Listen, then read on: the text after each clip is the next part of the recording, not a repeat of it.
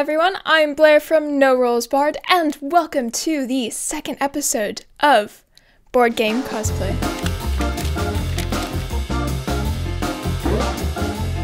For this episode, we're going to forget about the absolute queens that are magical girls, and look towards a much more literal queen, the queen chess piece. With the queen, I wanted to ask the question, what would this chess piece look like if it had a character? As it's not really human, and when you look up chess mascot, you get, well, this. I wanted to take it upon myself to create the most badass suit of armor fit for this iconic game piece. To do this, I knew I wanted to draw inspiration from some source of media, as here on Board Game Cosplay, we can't truly be fully original now, can we? I started considering different shows and video games that I knew I really enjoyed the looks of the armor from, so at first I was thinking Final Fantasy, Fire Emblem, but I ended up deciding on Dark Souls, as there's just no other game franchise that I can think of that just consistently looks so cool with all of the armor. Knowing that I wanted this to be my inspiration, I took to Pinterest and began doing a bit of browsing on Dark Souls, as well as a tiny bit of Demon's Souls. Demon's Souls, the other Souls game that isn't Bloodborne. When thinking about chess, I tend to think of the very classic designs such as the Staunton set or the much older Isle of Lewis design. With the Isle of Lewis design, I find that the white ivory gives a really nice stone looking quality that I think would work really well towards a Dark Souls inspired look. After a quick search, I found 3 characters that really stood out to me. The first being the Throne Watcher from Dark Souls 2. This design was already really close to what I was envisioning for the queen. There's something very regal about it, very ivory stone looking. Second was the Knight Artorias. Now this is such a classic Dark Souls design. It's one that I immediately think about when I think about the armor for Dark Souls, so I knew I had to include it. Third was Lorien, the elder brother from Dark Souls 3. Again, this character just looks so regal, even if he is just like lurching around on his knees for the majority of the fight. I also found that his crown had these really cool spiky bits that I felt would work well as an inspiration for the queen's helmet. After knowing that these 3 characters would be my main inspirations, I also had a quick look at some general Knight class art just to get ideas for some basic shapes and designs that are seen throughout the games. Now on to actually figuring out the design. I sketched out a quick idea of various things I felt were Dark Souls-y, while still looking like the queen from chess. So after having this initial design, I then went in and created a more detailed design for each piece. Unlike Magical Mr. Monopoly, I just decided to create some very loose ideas for each piece, as I knew going throughout the process I'd probably want to change things up depending on how much I felt it needed to look more like chess or more like Dark Souls. For the shoes, I took a lot of inspiration from Artorias, as well as the tassets, and right now, before I go on, I'm in no way an armor expert, so I've basically just looked up all of the names of things by looking at diagrams for a brief couple of minutes on Google, so if I get it wrong, I'm deeply sorry. The greaves as well as the pulling were inspired by a Knight class design from Dark Souls 3. The breastplate was a mix of the Throne Watcher and Artorias, and the gorget was inspired by the Throne Watcher as well. Finally, the inspiration for the helmet was heavily drawn from Lorien, and the gloves were just some basic armored gloves that pretty much everyone ever in Dark Souls has. Before we actually get into making the armor, I wanted to give you some quick handy tips for working with foam. First, there are 2 different types of foam, EVA foam that you'll be using. The first is this low density foam. It's a lot more flexible, it's much squishier than its counterpart, which is high density foam. This stuff is really rigid, much less squishy, and it's harder to form into different shapes. For armor pieces that you'll be wearing, I recommend using low density foam just because it will be more comfortable to wear, also easier to work with. However, for you making props or stuff that has like intricate designs on it, use high density foam. It will just give you a much nicer end product. Second, it's really important to wear protective gear while working with foam. When you're gluing it together, you'll be using an adhesive called contact cement, and this stuff is incredibly toxic. Now, we don't want a Blighttown swamp situation here where every second you're breathing, you get poisoned. We have the availability to wear protective gear, so you might as well just get a respirator.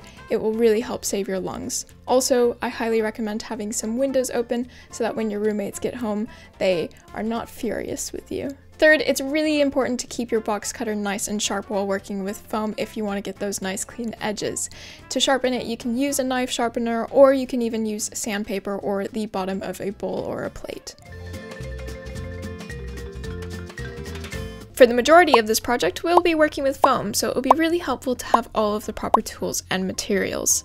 Some helpful online shops to check out are Polyprops, SKS Props, Lumen's Workshop, and TNT Cosplay. Alrighty Roo, with all the exposition out of the way, let's actually get to building this armor. To make the tassets, I started by sketching out a basic design with my inspiration in mind. On the pattern, I made sure to draw on arrows to show which way I needed to cut the foam. In order to have your foam pieces not just lie flat together, sometimes you'll have to cut it at an angle to create a point when they're put together. I then finished sketching out the pattern, did a quick taped together test fit to make sure I was happy with the size, adjusted it until it was small enough for my body, and then I had a finished design. I was then able to trace everything onto my 5mm low density EVA foam, which I then was able to cut out. To do straight cuts, you'll want to have your blade slicing through the foam straight up and down so that your edge is nice and flat. To create an angled cut, you'll need to place your blade at the desired angle before you start cutting, then try to keep it at this angle all the way through.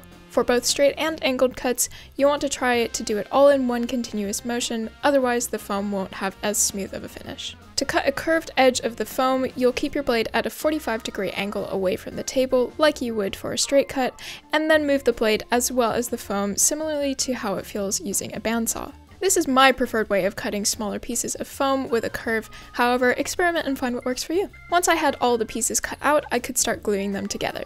To glue my foam pieces together, I use contact cement and smooth it out with the tip of my squeeze bottle. You don't want too much contact cement to build up because it will take longer to dry, and it also won't have as nice of a finish. You'll want to wait until the glue is fully dry before putting the pieces together, as the glue will grip to itself best this way. I then created a quick bishop design and cut it out twice using 2mm foam, and attach them to the bottom pieces of the tassets. With the bishops now attached, I cut out thin strips of 2mm foam, which I then glued onto all the edges of the tassets. Man, I really hope tassets is the right word for this because I'm using it a lot. Now I was able to go in with my Dremel and sand down all of the edges, making sure that I have a nice clean edge. At this point, I also added in some battle damage to the armor using the same bit on my Dremel. Finally, with all the details glued on, I could put together the parts of the tassets and begin heat forming. To heat form, I just went over the entire item with my heat gun and then curled up the armor until it stayed in a shape I was satisfied with. I hit it with the heat gun again just to make sure my foam was all properly sealed, and then it was ready to prime. To prime my foam, I used Plastidip. Now, I would show you my tassets being primed and then spray painted in silver. However, I did all of the armor pieces in one big batch on the only nice day that we had outside in weeks. So it would be a bit of a spoiler to show you all of the armor pieces at this point, so just imagine that I've done that and let's move on. Once I had the base spray paint on, I then started painting in details. For most of this, I will be using my Citadel paints, which I use to paint my miniatures. This paint has great coverage, so you really don't need to use much for a fantastic finish.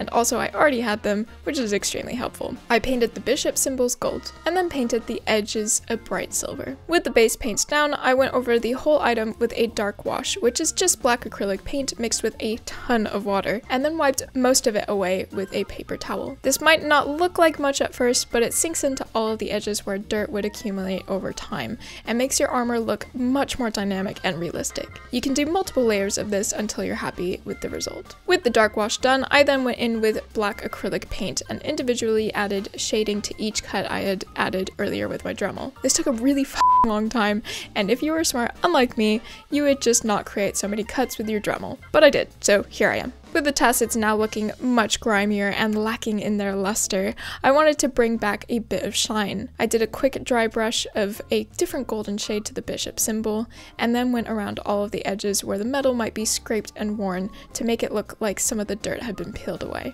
I also went in to some of the flat areas and added some shiny peeled bits of silver as well. Finally, I added some Velcro, which would later be the attachment to the breastplate, and the tassets were done. Oh man, alright. I know that was quite a lot of explaining for just one piece, so let's all take a quick breather, get a drink of water, and then we'll tackle the rest. Okay, back to it. To create my pattern for the breastplate, I first wrapped myself in cling film, which I then covered in duct tape. If you've watched the Magical Mr. Monopoly video, this is exactly the same process that I did there. I then drew out my lines for where I wanted the breastplate to be, and then cut myself out to create the various pattern pieces. I then cut out the foam, applied contact cement, and put all of the pieces together. I created a king symbol, which was then cut out of 2mm foam, and then added it to the front of the breastplate. I used my heat gun to heat seal the foam, and to also form and shape it to my body. With all of the heat sealing done, I went in and added some lovely googly eye rivets using all-purpose glue, and then primed and spray painted the whole thing. I started by painting the king symbol gold, and painting the trim silver. Then, because of the Throne Watcher inspiration, I really wanted to do the cool etching designs on the corners of the breastplate. So I went in with a darker gray and made some random swirls. I really think this added so much to the finished breastplate, and I'm really happy I took the time to do this. The dark wash and the battle damage shading came after this, and then I did highlighting on the symbol as well as all of the edges and the rest of the breastplate. I was very lucky to have such a helpful assistant for this whole process. To be able to wear all of these armor pieces, I needed a way to attach them together. To do this, I thought some leather straps would look nice, so I cut some long strips of faux leather and quickly folded them in half and then folded in the edges. I stitched down both sides so that it was nice and flat. To attach the leather straps, I made some score lines in the foam to create an even tighter grip to the fabric, then covered the area with hot glue, trying to be sure not to put on too much in the visible areas as hot glue is very ugly and would distract from the finished item. I pressed the leather strap into the glue, then added Velcro to the end of it, as well as where they will be attaching to. At this point, everything is going to start to sound extremely familiar, so we're just going to speed run this thing. Here we go. For the shoes, I created a cling film and tape pattern. Cut this pattern out, then transferred it to foam. Cut out the foam using straight cuts and angled cuts, then glued some of the pieces together. I dremeled the edges and created battle damage, glued everything together, heat formed the armor around my shoe, then added googly eyes. Finally, with the item constructed, I then primed and spray painted it, and then went in with my acrylic wash and battle damage shading. Then finished it off with some silver highlights, Velcro, and elastic, and the shoe covers were done. Much quicker, right? Let's move on to the next one. To create the greaves, I again start out with a duct tape pattern, which I then traced to foam. With the foam cut out, I then put everything together with contact cement. I created a little pawn pattern to put on the front of the greaves, then cut out and attached some trim. I painted the pawns gold, the trim silver, added lots of shading, then finished it off with some highlights. Finally, with some straps and Velcro, the greaves were also done. You want even speedier? Alright, let's go. Step 1, create a tape pattern. Step 2, put all the foam pieces together. Did that feel too much like the meme of how to draw a horse? Well, speaking of horses, let's add a couple to this thing. Then add battle damage. Then paint the whole thing with lots of shading and highlights. And then you have a lovely gorget. When making the Pauline pattern, I realized something that I found to be very helpful. If your finished piece is going to have some strange curves to it, imagine looking at it from the side on. With this profile view in mind, if you just draw out those curves and then cut out the pattern, this will generally create the curves in mind for the finished piece. Of course, you will need to cut beveled edges if you want the seams to meet at an angle, but overall creating these were much simpler than I thought they would be. To put them together, they received the same treatment of cutting out, gluing, putting together, and painting as the rest of the armor pieces. For some reason, I really struggled with the bracers because I wanted them to look like the Throne Watcher's gauntlets, but these aren't gauntlets, they're bracers, and bracers don't work like that. So finally I settled for a less exciting design and just created these by making a duct tape pattern, cutting out the foam, and putting everything together. I also used this really cool half dowel to create a nice rounded edge for where my wrist would be. I painted the whole thing silver and gold, added some straps, and the bracers were good to go. For the pauldron, I created a paper pattern, which I then cut out of foam and glued together in the regular fashion. I thought having the Queen's own sigil on the pauldron was appropriate, but maybe this is just because I've recently watched The Mandalorian. I added even more battle scarring, added paint to the whole thing. What I don't have footage of, for whatever reason, is adding the leather strap that goes around my chest, but that's what I did next, and that was it finished. To make the gloves, instead of creating what would be the worst cling film and duct tape mess in the world, I used some disposable gloves and drew my design onto that. This can be a bit of a nightmare to cut out, but once you do, you have pattern pieces which then can be transferred onto foam. Once you've sealed and painted your foam with your base color, you can then add all of the details how you would with any other armor piece, just much, much tinier. To create the gloves that these foam pieces would be attached to, I first traced my hand and cut out the pattern. I then was able to pin the pattern down onto some fabric, which I sewed with plenty of room around the entire pattern. Once this is cut out, you have a nice snug fitting glove. And yes, before you ask, this really is not the proper way to make gloves, but I'm about to hot glue a bunch of weird foam pieces to it, so I think we're already past the realm of having normal gloves. I'm sorry in advance for the nightmare I know this wig head will give some of you. Why did I use red Sharpie to draw on the features? Literally any other color would have been better. Anyways, to create the helmet, I first put a wig onto the wig head. My wig head has been modified to be the size of my head, which is a whole other process of creating, but if you're curious to see how to make one for yourself, I'd be happy to answer any questions about the process. I made sure to cover my wig with a wig cap just to make sure I didn't accidentally catch any of the hair fibers while working on the pattern. I first created a cling film and duct tape pattern around the wig head. To make the little bit around the nose more pointed, I added some paper towels underneath and built that area up until I was happy with it. With the duct tape pattern cut off, I was able to try it on and adjust it to be the shape that I wanted. At this point, I did feel an awful lot like Birdman, which I was really feeling at the moment for whatever reason. I cut out all the pattern pieces and then cut out the foam pieces, then glued everything together, occasionally trying it on, making sure I was pleased with it. Once I had the basic shape and the eye holes cut out, I heat formed the helmet over a large plastic ornament ball. You can also use a bowl to basically do the exact same thing. I then created this Burger King looking crown part to put around the helmet base by creating a paper pattern and then cutting this out of foam with a really intense beveled edge so that it would lie nearly flat onto the helmet. To hide these seams even more, I used some foam clay and smoothed out the entire area before going in and adding in even more foam clay to create various raised designs over the entire helmet. I also used this foam clay to create a ball on the very top and surround it by little Darth Maul spikes because it was feeling a bit plain. I dremeled the edges to try to get those smooth surfaces and made a ton of details all over the foam clay sections to try to make it look like hammered metal. I think the final result came out really cool. I spray painted the helmet with it primed and ready to go, and then went in and added lots of silver and gold paint all over the whole thing. Then, like the rest of the armor, I did a dark wash followed by lots of shading and highlighting, and finally my Lorien/Throne Watcher Queen helmet was finished. Which leaves one last foam build in this project. I'm always surprised at how easy making a sword is. In my head as a beginner cosplayer, I thought of swords as being really complicated and difficult, but actually, I think it's a super fun project that no one should be intimidated by, and you get a really cool prop at the end. I started by creating a simple design, which was then cut out of foam. On the blades, I cut some trenches in the middle, which I would then put a metal rod into. With the metal rod now in one of the trenches, I slowly put the two pieces together. Using a piece of paper can be really helpful to stop parts of your project getting stuck together that you don't want to be glued. To create a nice sharp edge, I drew where I wanted the main body of the sword to be so that I could make the edges even across the whole blade. I started by carving a lot of it away with my box cutter before dremeling them to create a nice smooth edge. I added a few more details before putting a foam dowel around the rest of the metal rod, which I then covered with a PVC pipe. I did this really badly and would recommend not using contact cement on the whole thing. It's unnecessary and only makes the job messier.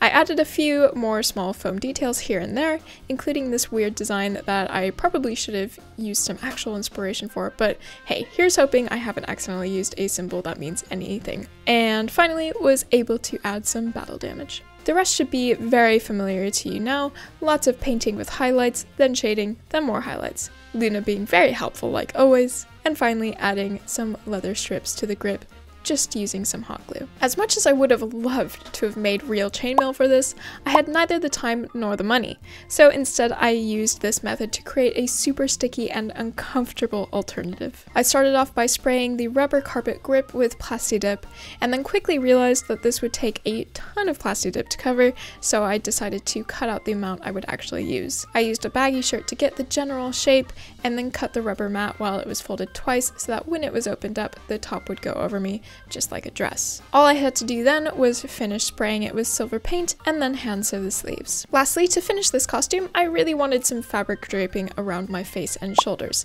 so I quickly created a veil and a cape. To make the veil, I cut out some fabric and then quickly stitched down a rolled hem. I added some lace to the edges that would be around my face to create a bit more interest, and then painted on some gold chest symbols around the edge as well. Similarly, with the cape, I cut out 2 pieces of fabric, sewed a rolled hem, and attached the pieces down the middle back.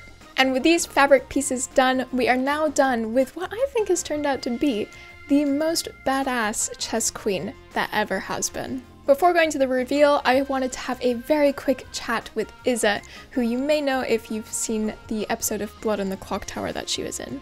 She is an absolute cosplay master, and I just had a few questions that I think you might also find helpful. To people who are interested in starting out with cosplay, or maybe those who are very new to cosplay, do you have any tips for those who are like just looking into the hobby and potentially thinking about starting their own cosplay adventures?